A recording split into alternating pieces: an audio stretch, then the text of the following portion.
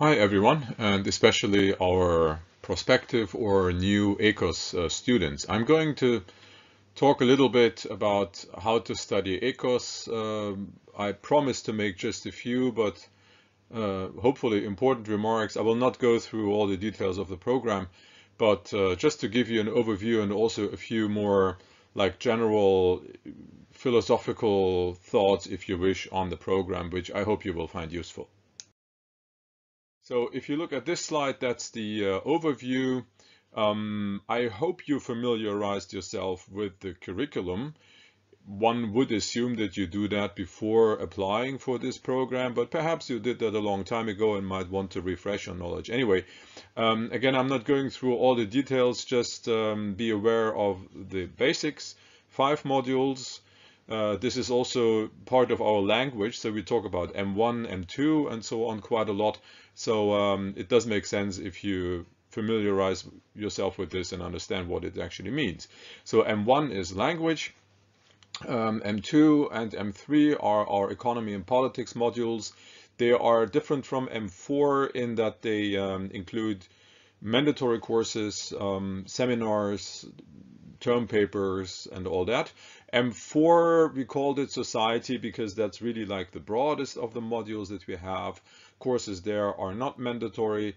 You do have to select a certain number of courses to fulfill your ECTS credit requirements, but this is where we really have a lot of flexibility, where you have a chance to follow your individual interests in your studies and select or deselect certain courses according to this. And then in the end, obviously, the final module, that's the master's thesis consisting of the colloquium, preferably to be taken in the 3rd or 4th semester, then the actual master's thesis, and then the very final step is the master's exam or defense or defensio, depending on what kind of terminology you like. And all in all, it's 120 ECTS credits. Let me just remark that this is what you need to take, right? There is no law prohibiting you from taking more, and actually I strongly recommend that. In Austria, we have this remarkable system of more or less free university education. So you're not taking per course or paying per course, you pay your administrative fee, and I understand that for some of you, this is already quite a financial burden, so I don't want to downplay this.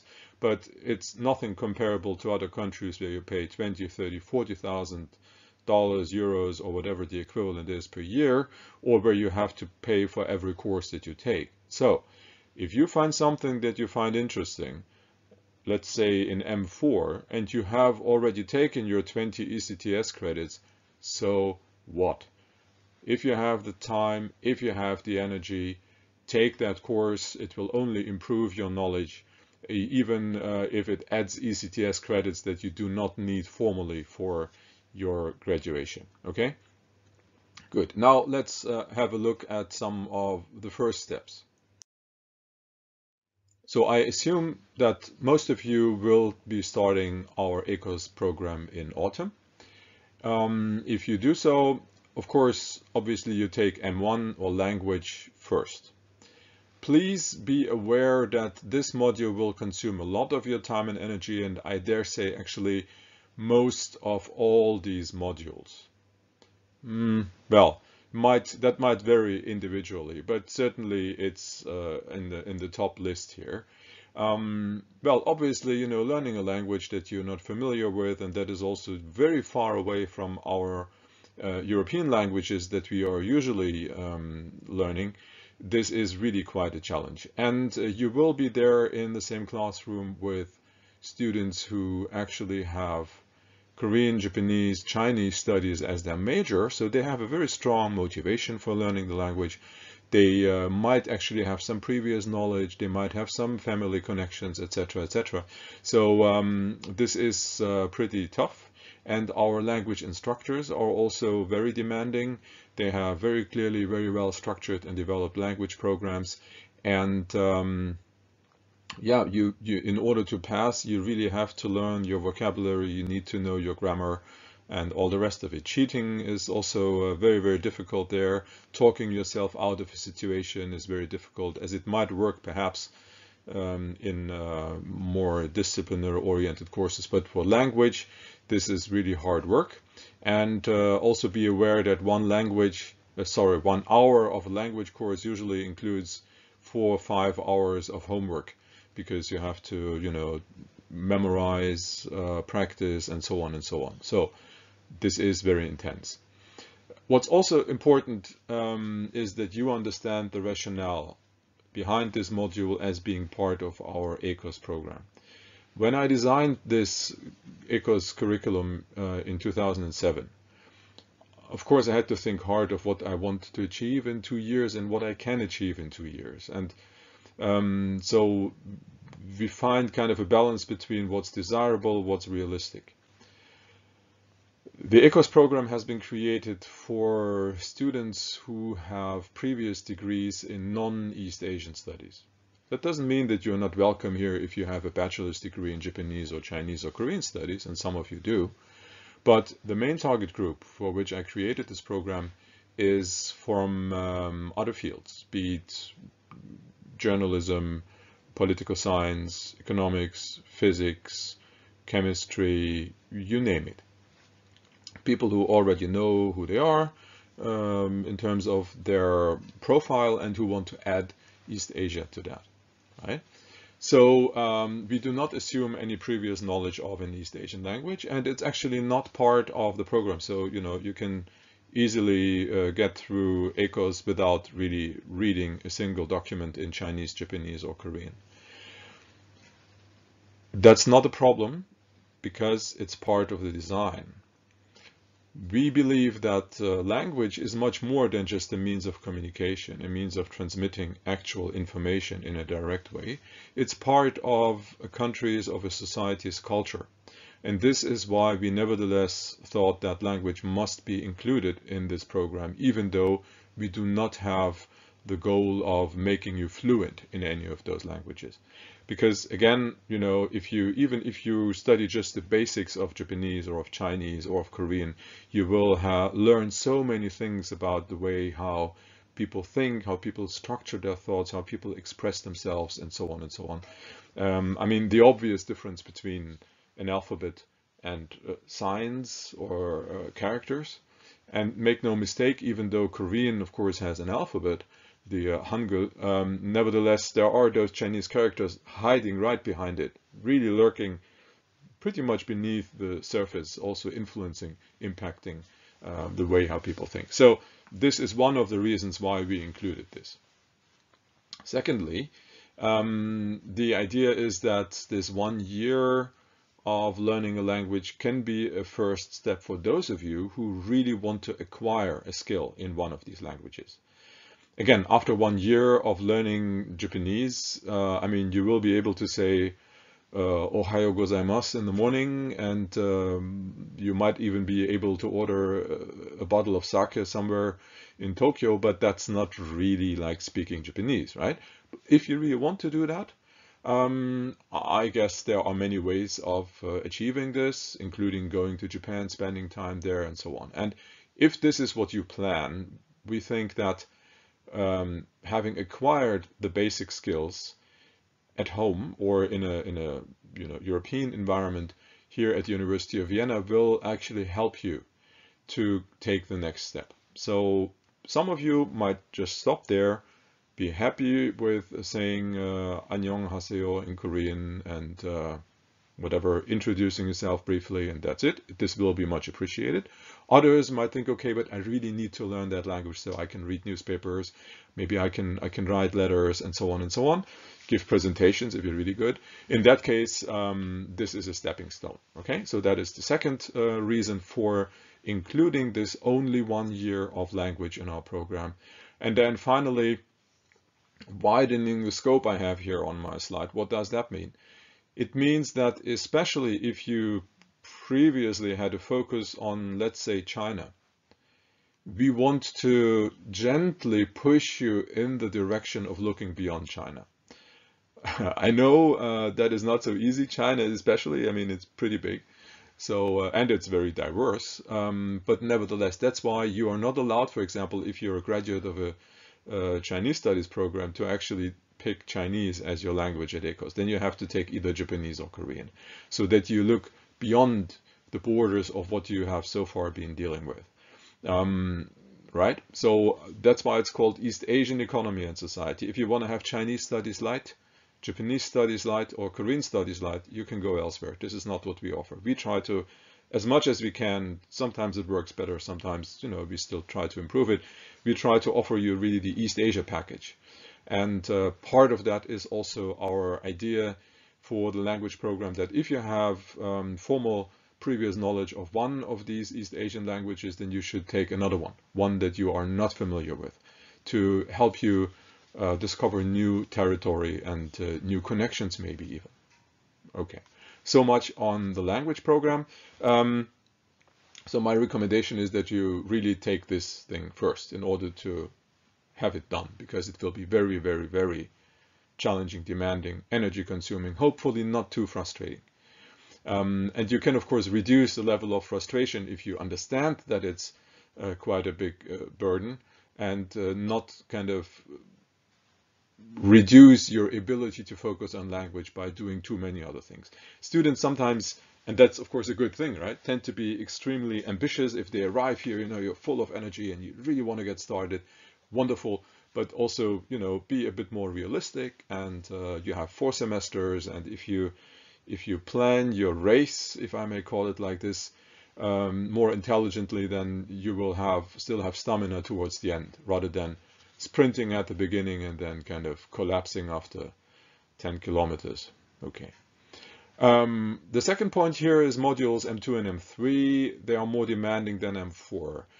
This is important for you to understand also if you plan your studies, if you plan your first semester, your second semester, because you have this course list and they have all these wonderful names and titles, but what does it actually mean? Well, modules M2 and M3 include seminars, and actually they are built around seminars.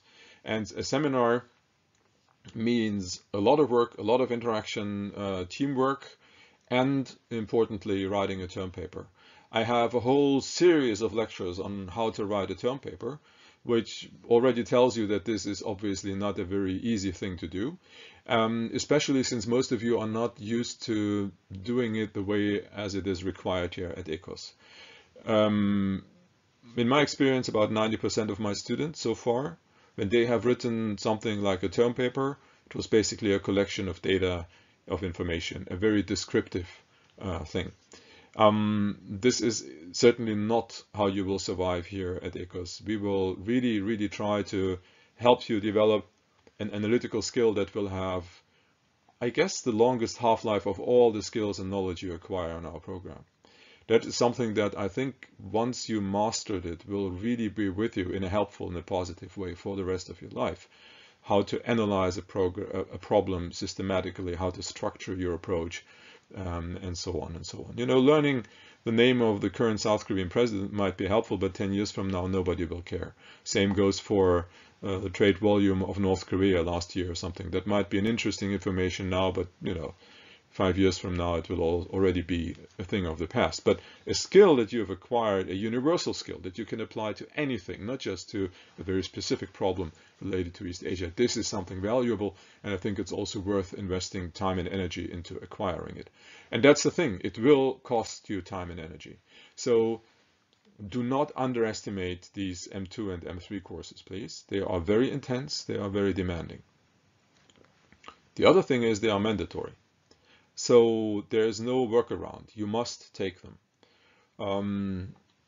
And that means that you should plan your studies around them, because they are not offered every semester. They are offered every second semester. So during your regular period of studies, you have 2 chances to take those M2 and M3 courses. And that should be perfectly fine and enough. It's just don't wait until the last moment, because then you might figure out that other things happened, and then you run into trouble. Some of my students are really into finishing fast, and that's why a little bit of planning ahead might not be a bad idea. So that's why our recommendation is that you take module M2 in the first.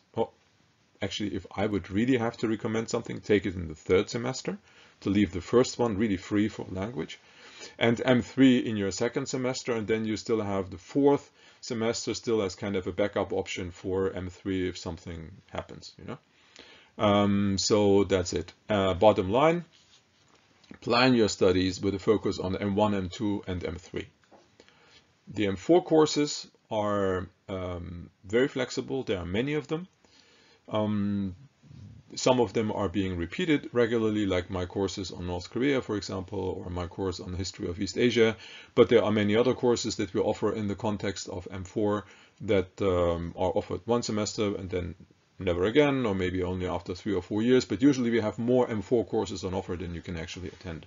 This is where you can also, and that's why I included this M4 module into the program, this is where you can really be flexible and study according to your individual preferences, which are different.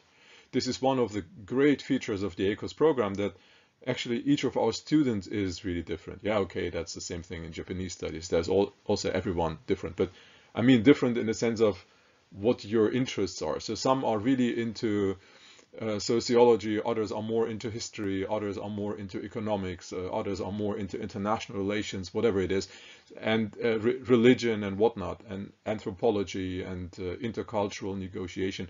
There is really something for everybody, and with this module M4 we actually give you a chance to not just attend these courses according to your interests, but also get your credits, which of course is something that you should never lose out of sight. Now, speaking of credits, I should also say that it's no problem if you take more courses than you actually have to. I think I mentioned that before. Let me just mention it again. So keep an eye on your credits, because at the end of the day you need 120 of them to finish. But do not limit yourself by saying, I would like to take that course, but I already have all my credits for M4, so what? Take another one. No damage done to anybody, and all that can happen is that you learn a little more, and at the end of the day, this is why you're here, right?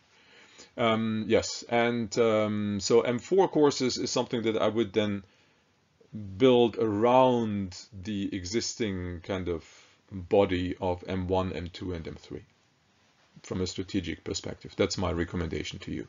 And yes, obviously take M5 at the end. It would be really silly and in a way technically impossible to take the master's colloquium in your first semester just to get it done or something, to tick that box. That's not really very helpful. Okay, my final slide, just a few general thoughts. I think especially if you are either on your way towards studying EcoS or in your first semester, why don't you sit down and ask yourself, why am I actually doing this in the first place? Sometimes, you know, things are really path dependent, so you kind of slide into a situation, you don't even know how that happened.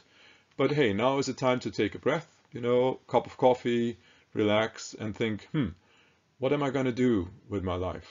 There's this, you know, standard question in job interviews, where do you see yourself in 5 years? Yeah, why don't you answer that question for yourself? Where do you see yourself in 5 years, in 10 years, in 20 years? Where do you want to go? Where do you come from? And how does EcoS fit into this?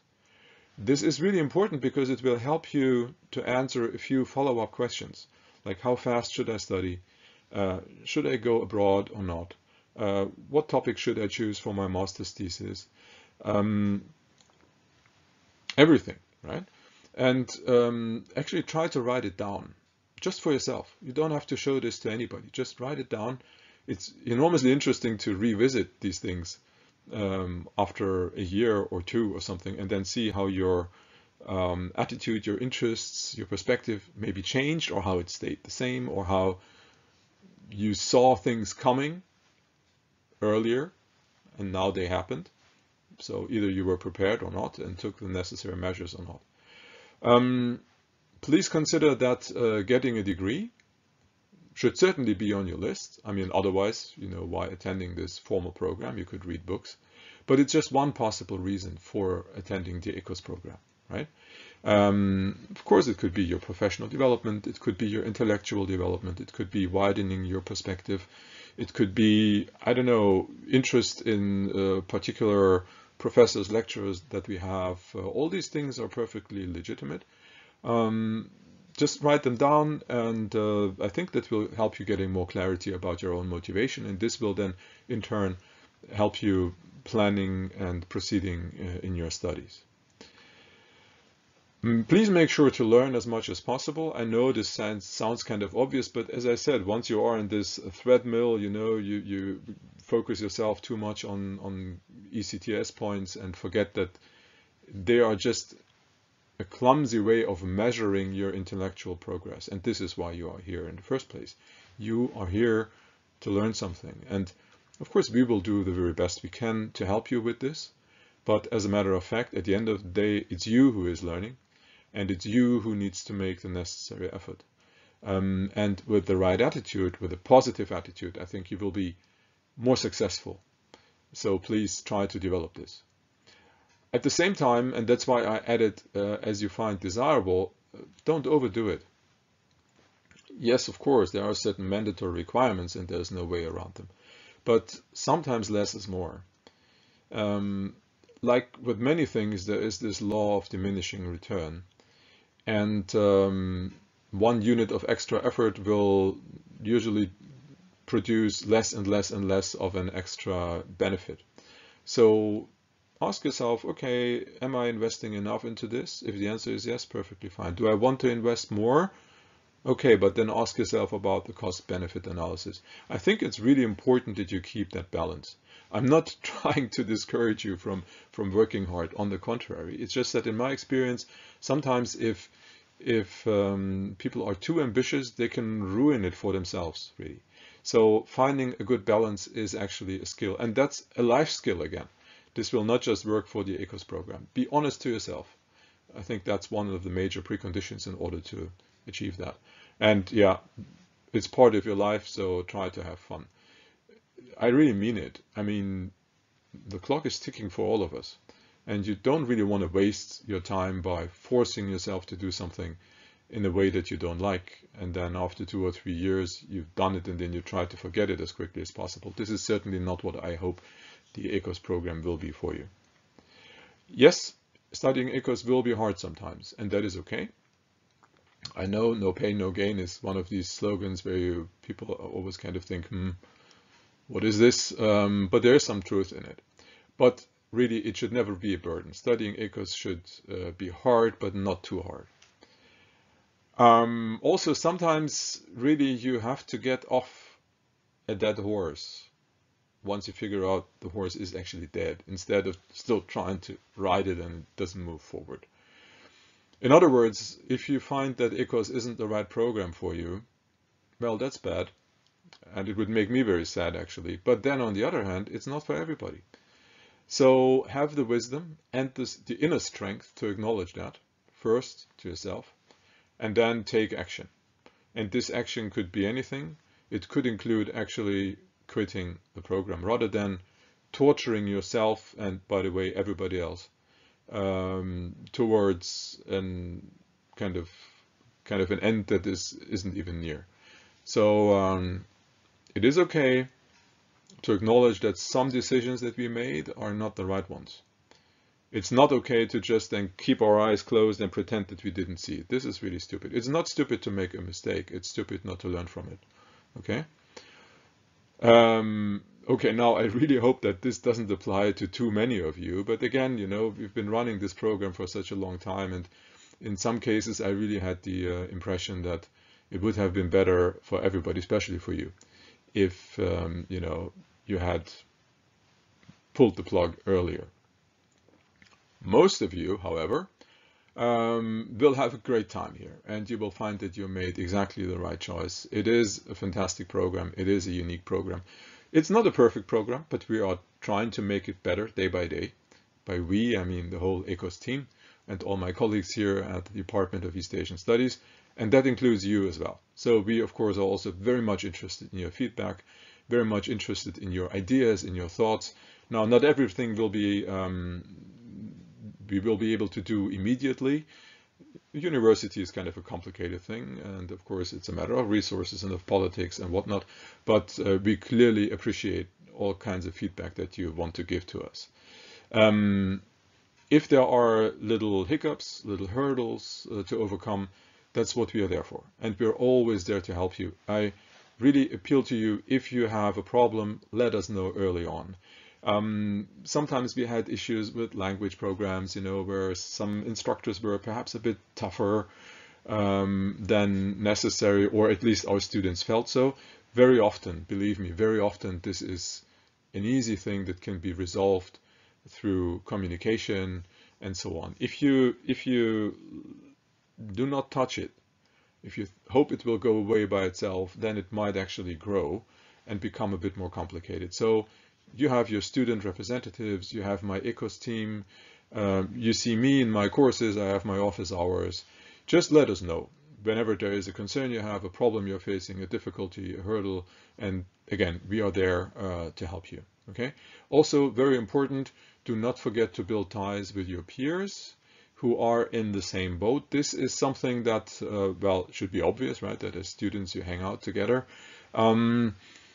With an increasing portion of online learning due to COVID and whatever, it is a bit more difficult for some of you to get in touch with others, so you really need to take active steps to do so. I strongly encourage you. That's quite important. So you have the EcoS team to refer to, but you also have your peer group, and I hope we all together will be able to make this a great experience for you, and I'm really looking forward to accompanying you and perhaps leading you also on this journey that will be the EcoS program, and that will end with your EcoS degree, master's degree, and then, you know, you will all be rich and happy ever after. Okay, with these fantastic prospects for the future, thank you very much for your attention today. And please don't forget to also watch the other YouTube videos on various other aspects related to the EcoS program. Goodbye and thank you.